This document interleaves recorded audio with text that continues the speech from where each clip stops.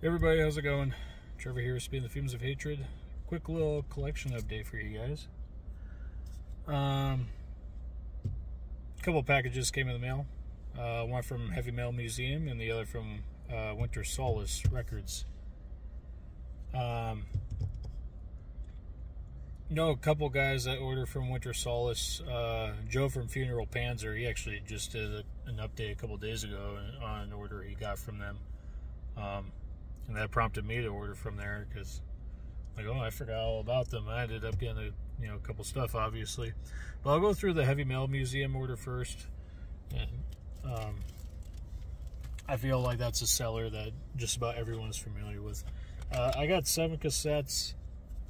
4 of them were used, so really cheap. And then 1 CD.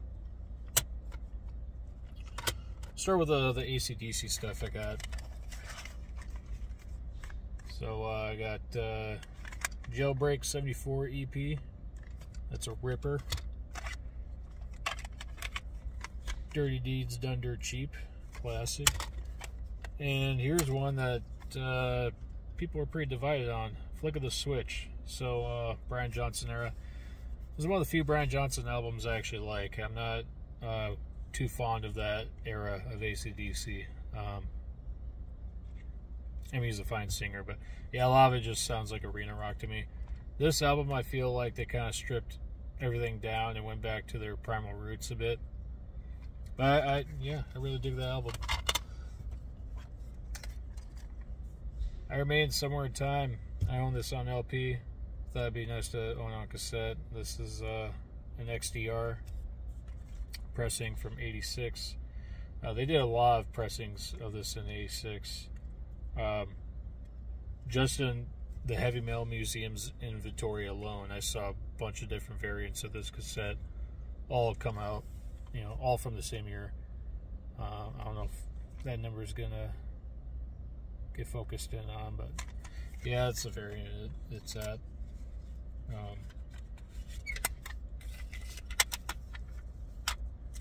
The booklet seems to be really good condition. Tape has some wear. It's missing the it's missing the little felt pad. It goes right there. That's not a big deal. That's an easy repair. By the way, actually glad I caught that. For those of you guys who are into cassettes, and if you don't mind buying some old ones, like a bulk of old ones every now and then, it's nice to have those rolls of replacement pads. They come in rolls of like 25. You could get them on eBay for like $8 to $10, free shipping. Definitely worth to have, especially again if you're getting used stuff. I mean, you never know. But it's nice to have on hand. And I got 3 new cassettes. The Back on Black reissues of Burzum. I got self-titled, Ask or Ask It, however you say it, and Dead Summon Gangvar. So these 2 I own on a CD. I think it's that 2018 pressing or whatever that comes in a slipcase. And these 2 releases are on it. But it only shows this album art, unless you go through the booklet, of course. But I like that.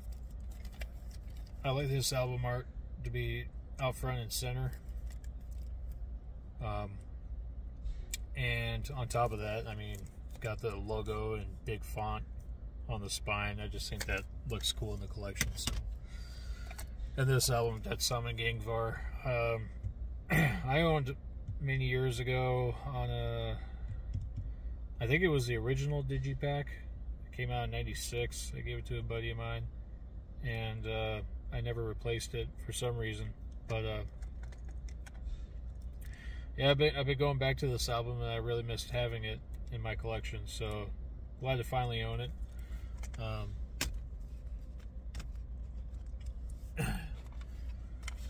Oh, it just dawned on me. I don't think I was checking the tapes for the AC/DC, so I'm going to check real quick, make sure the pads are in. So that's good. That's good. After I found out the issue in the Iron Maiden one. Okay, yeah. Alright. Cool. Groovy. Alright, and then last thing I got from HeavyMetalMuseum is Deicide Legion on CD. Great album. I've always thoroughly enjoyed this. I don't know why I didn't own it already. This and the debut and Amon Feasting the Beast. That's pretty much like all I listen to regarding Deicide. I had the box set for a bit.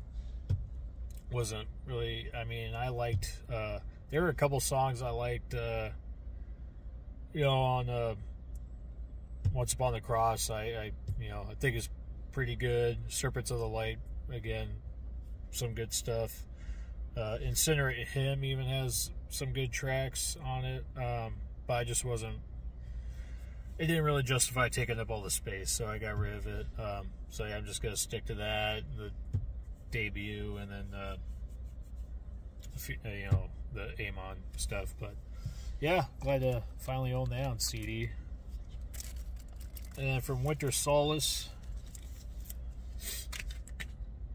got the Norrhem full-length debut. Came out in 2018. Finished black metal with a deeper register in the vocals, which is nice because a lot of them go for the, you know, the higher, you know, shrieky vocals or just higher register tonality in general. But yeah, these guys are really fucking good. And I own their 2020 and 2022 full lengths, so if they continue to go by that pattern, hopefully they have a new album come out, and you know, this year. And I have their split with Sielu and Viholainen, which